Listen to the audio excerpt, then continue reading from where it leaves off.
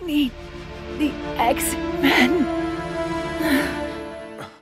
Hey there guys, this is Richard, your host. Welcome to another marvelous video. It's always challenging to take up the revival of a beloved animated series, and X-Men 97 seems to have emerged with flying colors after the first 2 episodes. Much like the original X-Men, the animated series, the reboot remains faithful to the comic books, and the eventful couple of episodes have set up the story quite nicely going ahead. However, there have been a few surprising twists in the narrative, and one of the biggest shockers comes at the end of episode 2 when the truth about Jean Grey is revealed. In this video, we'll explore everything around this surprise package and try to figure out if Jean Grey will be established as an unexpected villain in the episodes to come. Before we go into our explanation, we have a very small request. If you like our content, please support us by subscribing to our channel. This is a small click for you, but for us it means a lot. Thank you. Let's begin.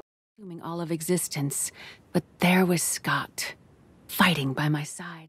How do the first 2 episodes of X-Men 97 explore Jean Grey? We get a look at Jean Grey in the very first episode titled To Me, My X-Men. She's pregnant with a baby boy, and Cyclops is her partner. Even with all the developments going around them, from the presence of Sentinel weapons among the members of the mutant-hating Friends of Humanity, to Magneto coming back to take command of the X-Men according to Professor Xavier's dying wish, she seems more focused on building a quiet family with her partner and a baby. She talks to her partner Cyclops about leaving the life with the X-Men behind, and Cyclops is initially taken aback by her decision. He reminds her that they're the first members of the X-Men, but she convinces him that the team is now ready to function without them. Wolverine has somehow gotten the wind of her plan, and even though he's over his feelings for her, there are still some lingering emotions that are clearly visible. Later in the episode, when Cyclops and Storm head out to interrogate Mr. Gyrick to find information about Bolivar Trask, the man responsible for killing Xavier, Jean Grey gets into his mind to find out what he's hiding. She experiences a traumatic vision while trying to read his mind, and in this vision, she finds herself vulnerable trying to protect her baby boy all alone. But she still manages to retrieve crucial information about the location of Bolivar Trask and Master Mold, even though she's traumatized. The X-Men are able to conduct a successful mission thanks to this information. In the second episode, titled Mutant Liberation Begins, Jean Grey has a heart-to-heart conversation with Storm, and she tells Storm about her concerns. We learn that she's skeptical about her baby being a mutant because he would then have to grow up in a world that discriminates against him. Later, when Magneto stands trial at the UN for his crimes against humanity, Jean Grey goes into labor with only Wolverine there at the X-Mansion to assist her to the hospital. The doctor is initially hesitant to conduct the surgery to give birth to a mutant baby,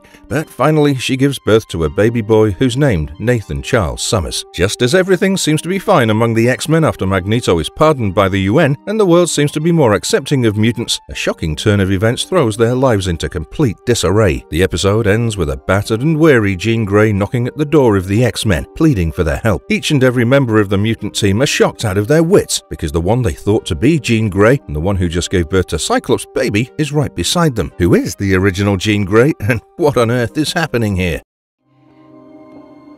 If he's a mutant, how do I tell him he's different?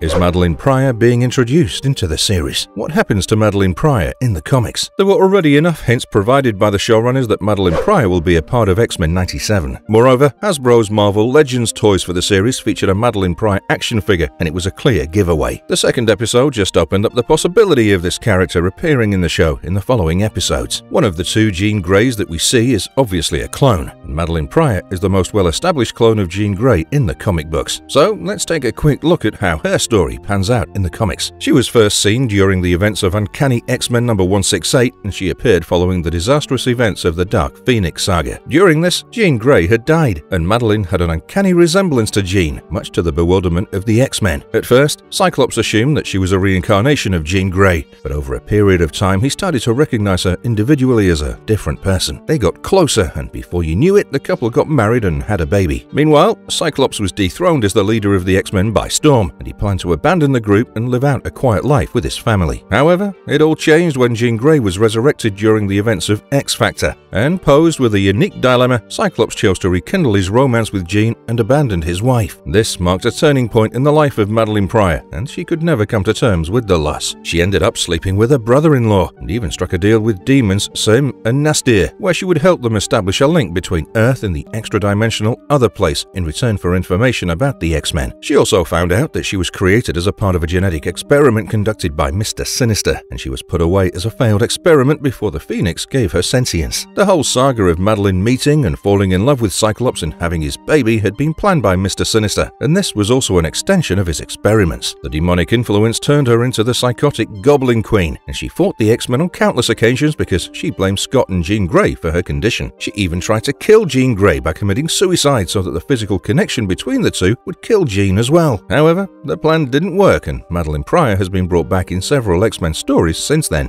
Others understand why I could not stay to say it this day. My fate.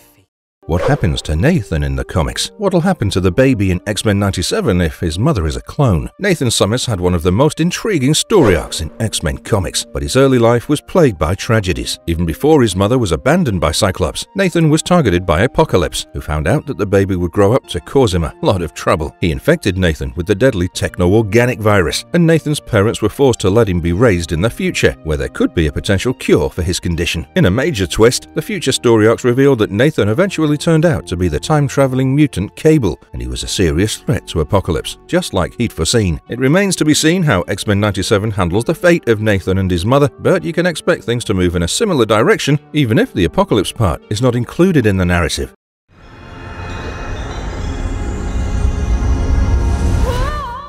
Who is the real Jean Grey in X-Men 97? What will be the fate of the characters going ahead? There are two ways that we see the series resolving the confusion in the next episode. Firstly, if they stick to the theme of the comic books, then the one who arrives at the door is the real Jean Grey. She's probably managed to escape from her captivity, and now she arrives before the X-Men, only to find that her clone is posing as her among them. On the other hand, the show can also introduce a clever twist, where the one at the door might be Madelyne Pryor, who managed to get away from Mr. Sinister and seeks help from the X-Men. However, we believe that the first option is far more likely, especially because it's already been established that the baby boy is named Nathan, just like in the comic books. As for the fate of Jean Grey and her clone, we don't see a happy ending for Madelyne Pryor going ahead. If the mother of the baby is indeed the Jean Grey clone created by Mr. Sinister, there's a good chance that she and her baby boy will be abandoned by Cyclops and will try to reconcile with the actual Jean Grey. A confrontation between them is very much on the cards, and we also expect that Madelyne Pryor will not take the rejection lightly and come back as one of the major villains in the series. If she goes through with the whole demonic possession thing as shown in the comics, you'll get to see an insane and terrifying version of this Jean Grey clone who will have all the powers of Jean Grey and more. Irrespective of what happens going ahead, the X-Men are caught up in a tricky situation,